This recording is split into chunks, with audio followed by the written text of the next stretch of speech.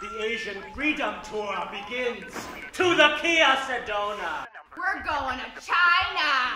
I thought it was really, really funny. It was very funny. It was an amazing play. It's not very often that you see Asian Americans on the stage, especially something that's so relatable. And it's one of those stories that everybody can identify with in a particular way. I could relate to the sense of what it means to find home. And I think it really resonated with a lot of stuff that has been happening in the press recently with the Jesse Waters, the New York Times editor Michael Lowell, the issues that Asian Americans face. And this one made it into a comedy in a very artful and skilled way. This is a really exciting time, I think, in theater, that there are things like Hamilton or like this show where there are people of different races and ethnicities telling these different stories. I think it's very worthwhile. I would encourage everybody to see it. It's funny, it's relevant, it's topical. Just come out and see it, it's great. I highly recommend it, to anyone. It's great.